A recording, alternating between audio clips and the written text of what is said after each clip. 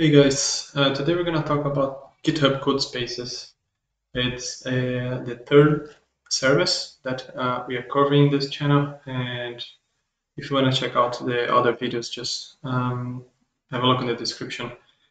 For now, Codespaces is another VM provider that allows you to spin up a few virtual machines with your code.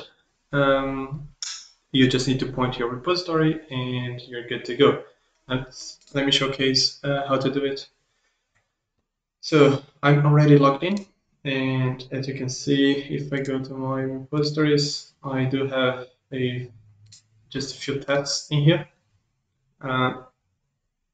So there is this menu here, codespaces. Let's get started. So you can start out of templates. So you'll see here that they provide a few templates that you can use to start your virtual machine if you don't want to use one of your already working code repositories. So there is this blank. So if we use this blank, it's going to spin up one that is not actually attached to any repository, which is quite useful if you just want to test a quick script or and create something just as an MVP or some sort, or if you don't have the repository yet, you just want to spin up and test out an idea, and then if that's good enough, you can go ahead and create a repository. Let's give you an example here. So let's just put it out index.html. So here's just a test text. It's not how you should do it, but in any case, just to show that from now on, I could publish this to GitHub and continue my work later. But if I don't do that, if I just go ahead and close it, so let's just do that, close, leave, you can see that if I go back here,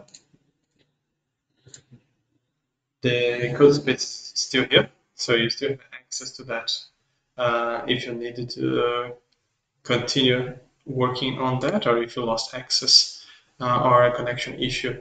And here you can decide to delete. So there is no risk involved in not having that set up on GitHub with a repository to some extent. So if I want to start working on that, let's give it a go. Let's try testing, publish. Yeah, include index. So it's going to publish, and now I have all the capabilities here. So I should fix this and all that stuff. So let's try here. It's going to show up. Test, commit. It's going to warn me it's not staged. Now it's staged. Yes, synchronize and send. And we're good to go. So if I go back to my code spaces, I could go to my repositories. Here it is, testing publish. It's all there. Now I can go ahead here. You can see it's active, which means I'm still paying for that and all of that stuff. So now it's gone, which means I didn't lose anything, because if I go here, repositories, I could spin up an exactly same copy from here with code on the main branch. And with that, I can continue my work where I left off.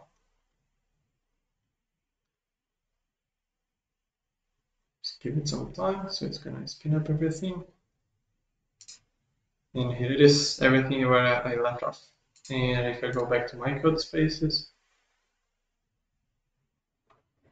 I can leave it running. It will automatically. So if I go here to settings, let me show you the usage.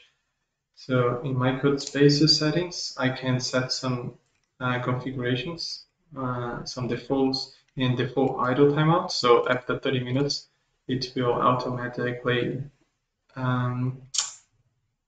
go idle, which means you only pay for the storage.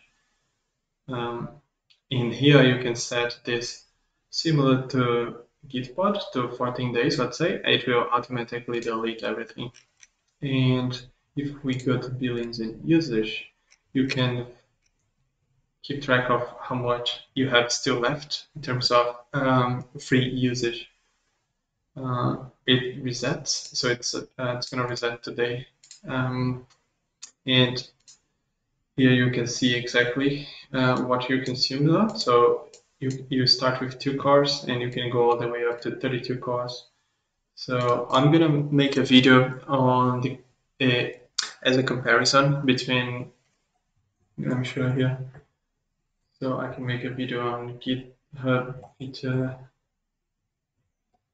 codespaces, Gitpod, and Code Sandbox.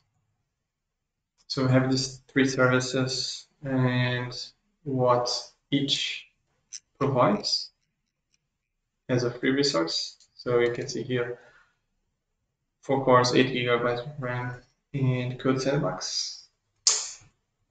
So just leave a like and let me know in the comments, and see you next time.